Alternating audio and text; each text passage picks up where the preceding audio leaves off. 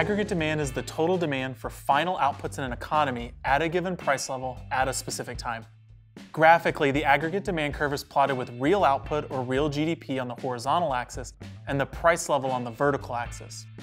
Aggregate demand is calculated in a similar way as GDP as the sum of investment, consumption, government spending, and net exports. The important element to consider about the downward slope of the aggregate demand curve is that it reflects changes in the total demand for goods in relationship to changes in the price level in an entire economy. The aggregate demand equation groups so many different types of spending that it's difficult to combine all of these elements to predict the exact cause and effect of economic growth or decline. Graphically, the aggregate demand curve depicts an inverse or negative relationship between the overall price level and GDP for three main reasons: the wealth effect, the interest rate effect, and the exchange rate effect. The wealth effect, or the real money balances effect, argues that consumers purchase more goods when the price level decreases because consumers have an increase in real wealth. When prices increase, the real value of the money an average consumer holds falls, so spending decreases, while a decrease in prices makes products become relatively cheaper and people are able to buy more. The interest rate effect shows that a lower price level reduces the interest rate, which stimulates spending on investment. A low price level means people need less money to make purchases, which decreases the demand for money and increases savings because people may have money left over after making purchases. This increases the amount of money in the bank, which banks then use to make loans. And increasing the amount of loanable funds decreases the interest rate on loans. When the interest rate is low, more businesses and individuals take out loans to make investments, which increases aggregate demand. The third reason is the exchange rate effect, or the international effect.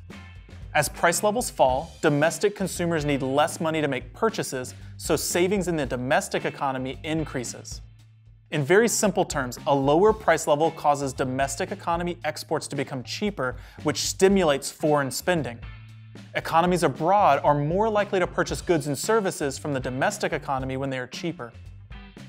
Additionally, domestic consumers are likely to purchase fewer imports. This causes net exports to rise, which increases aggregate demand.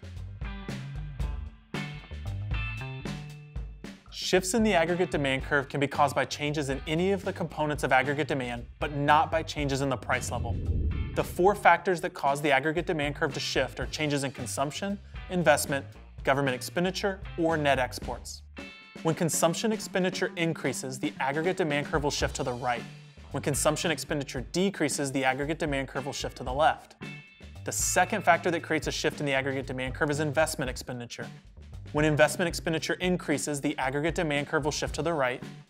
When investment expenditure decreases, the aggregate demand curve will shift to the left. The third factor that can shift the aggregate demand curve is changes in government expenditure. When government expenditure increases, the aggregate demand curve will shift to the right. When government expenditure decreases, the aggregate demand curve will shift to the left. The last factor that can cause a shift in the aggregate demand curve is net exports. An increase in exports or a decrease in imports will shift the aggregate demand curve to the right. A decrease in exports or an increase in imports will shift the aggregate demand curve to the left.